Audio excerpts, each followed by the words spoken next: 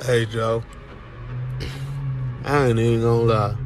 Even though you're the ops, bro, you still it up for niggas out here, bro. You really just proposed to this. Now you got all the other my inbox thinking I'm finna propose to them. Why you can't be like Lil Durk? Or why you can't buy me a ring?